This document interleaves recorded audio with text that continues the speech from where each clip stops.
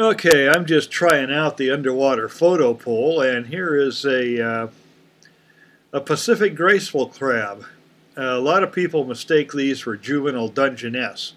A really big one only grows about 4 inches, and they have more of a purplish tint to them than the Dungeness. A lot of sportsmen mistake them for juvenile Dungeness when they're crabbing. Also, the claws are different. The Dungeness have a black tip on their claws, and these guys don't. The currents in Pickering Passage run pretty doggone fast. That's the passage between Harstine Island and the mainland. There's some kind of a strange spider crab. Don't think I've seen one quite like that before. Really strange round shape. And now the current's got me and it's taken me down the passage. Getting a pretty good tidal surge here. The waters of Pickering Passage can move up to 4 knots on the really major tide cycles.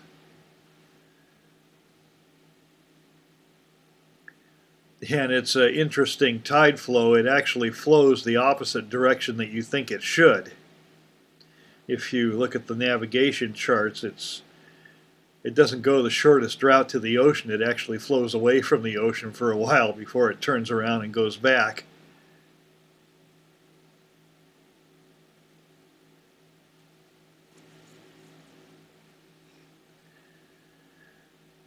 And a great big multi-armed starfish. Those can grow to horrendous size down here in South Sound. And now the current has really got a hold of me and I'm ripping down the passage headed towards the bridge. Now here's a lion's mane jellyfish. I was reading an article that these are multiplying to plague proportions along the coast of Norway. They're a worldwide northern species. And they are one of the stingingest son of a guns there is. You do not want to get up close and personal with one of these guys. I made the mistake of doing that a long time ago when I was a little kid. There's the fried egg jellyfish, which used to be the most common variety here in Puget Sound. You can see why they're called fried eggs.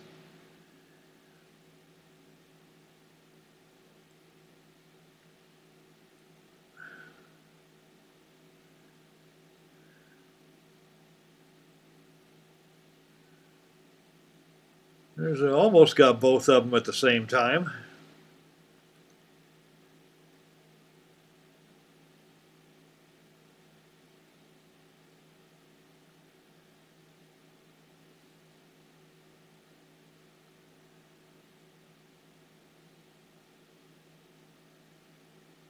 And another little moon jelly drifting across in front, little white guy.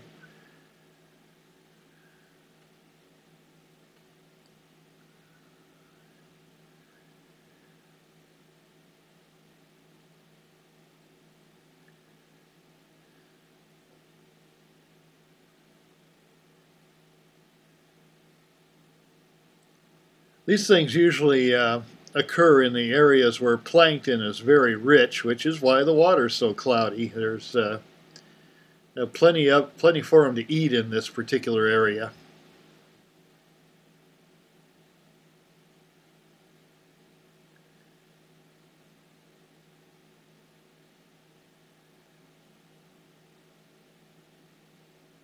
This lion's mane has either got his tentacles retracted or something bit half of them off. There are things in the ocean that do eat these guys.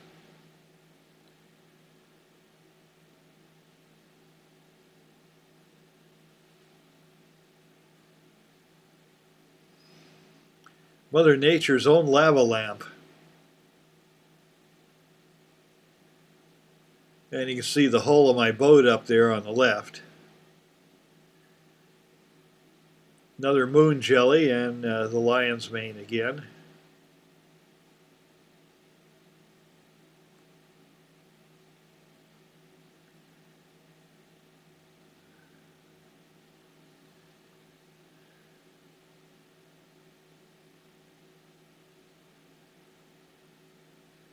Just find something fascinating about the way these things move.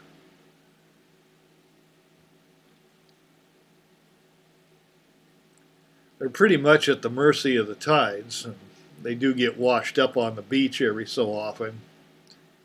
Their maneuvering ability is limited. Limited. Huh. My goodness.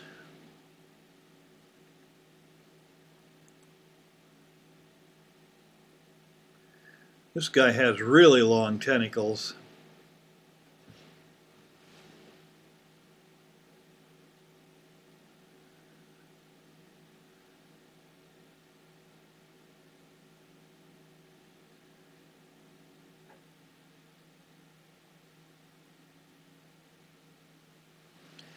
Now here the camera actually brushes through the tentacles.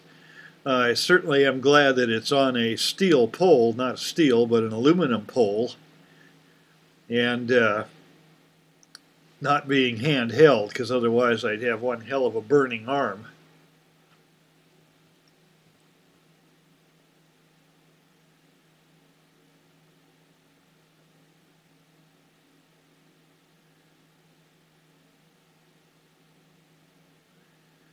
And as he disappears off into the murk.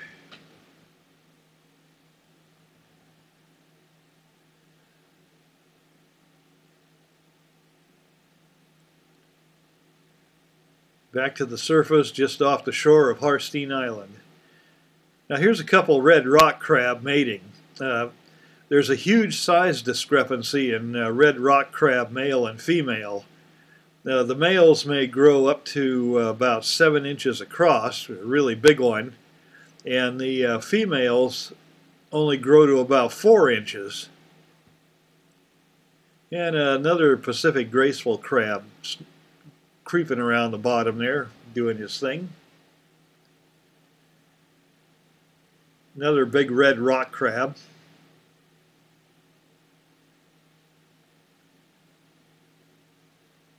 Decided he didn't want any part of the whole picture thing. Hey, watch it. Look out. Get that camera out of here. Doggone tourist. Get out of here. Ugh.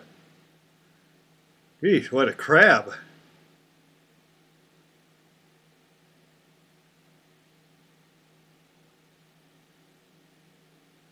Okay, I can take a hint.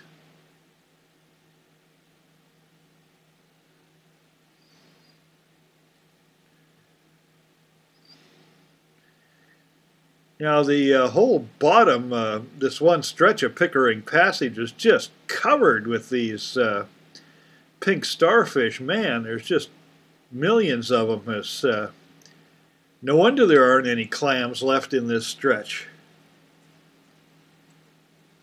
I have seen the commercial oyster guys, the commercial shellfish crews going along and pitchforking these things into the boat and then throwing them up into the forest.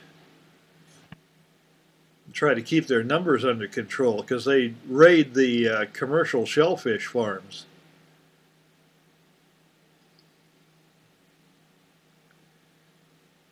Oh, that looks like there's a sea anemone. Looks like that's about it from under Pickering Passage today. This was the initial test of the photo pole.